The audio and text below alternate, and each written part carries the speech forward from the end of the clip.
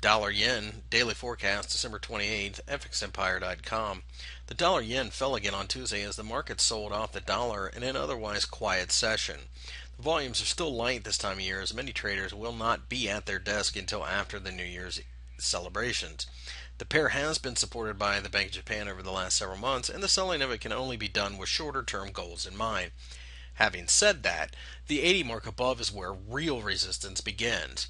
Currently, it appears that markets simply cannot close above the 78.50 level, which we see as the current top of the range. The situation in the world economy does produce some demand for the US dollar, but the yen has certainly not lost its safe haven status either. However, this standoff cannot go on forever, and as such, we do expect a move sooner or later. Prime Minister Noda recently had said that he thought the yen was starting to reflect the true strength of the Japanese economy, signaling that there may not be interventions anytime soon.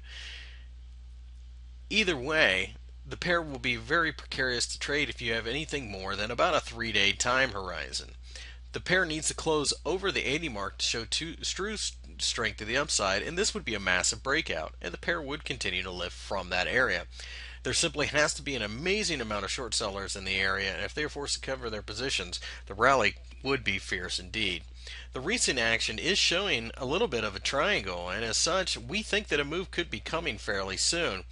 A break of this triangle to the upside will have us testing the 80 level, where more than likely we'll be looking to sell.